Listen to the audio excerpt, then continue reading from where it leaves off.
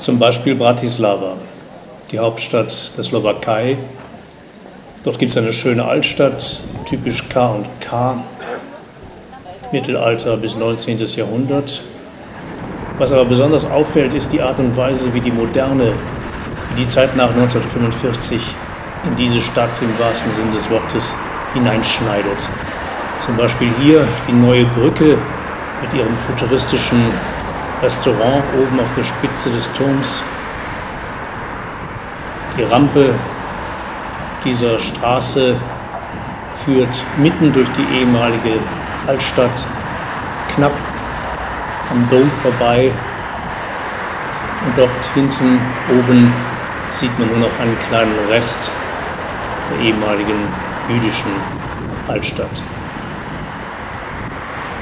Oder zum Beispiel auch das slowakische Nationalmuseum, hier mit einem Bau der Spät-60er, 70er Jahre, einer brutalistischen Architektur sondergleichen, die vor ein altes Palais gesetzt worden ist. Die slowakische Nationalgalerie ist seit gut 14 Jahren geschlossen wegen Baufälligkeit. Jetzt gibt es Hoffnungen, erneut Hoffnungen, dass es zu einer Restaurierung dieses Architekturdenkmals der zweiten Moderne kommen könnte. Und jetzt ins Studio von Roman Ondák. Roman, what is Bratislava? What kind of city is Bratislava for an artist to live here? What are the advantages and the disadvantages? Oh, I mean, I think every city or every place where any artist live could be a good place or the best place where to produce some art or to really find your inspiration. And Bratislava is like that. I mean, it's super complicated city, not only historically, but at present is not the ideal place for maybe younger artists to start, you know, or to believe that this could be a place where to be based. But for me, it's a place to escape to, you know. So that's what I like about Bratislava a lot, that I can really concentrate on my work. Have you ever thought about going to another place and settle there? Not really, not really. I was thinking about this in the past, but then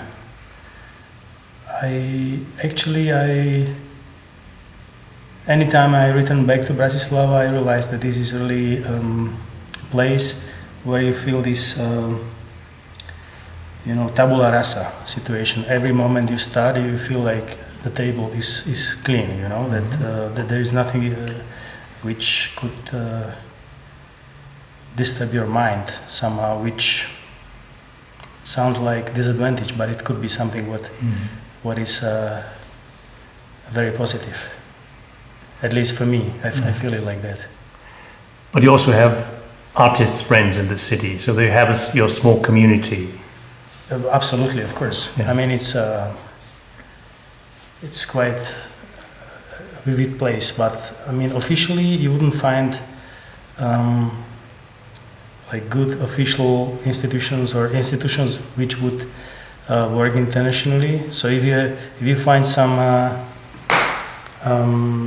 places which show maybe interesting art, they're mostly artist-run places, you know, or very, it's not really underground, but places which are unofficial or could be a flat of someone or could be a place which they rent and they show art.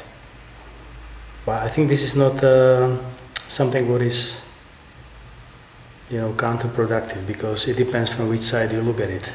And nowadays you can travel anywhere. So going to Vienna takes you 1 hour. So it's like being in a shadow, in a good sense of the word, you know, to be in a rare part of a building and still have advantages of its potential. That's my feeling. It's maybe also about this studio. If it's not fancy but it has this energy. It's still bears anything what I've told you about the factory, about the past, about present situation when most of the artists have moved in this area and no one else wants because it's so unattractive, you know.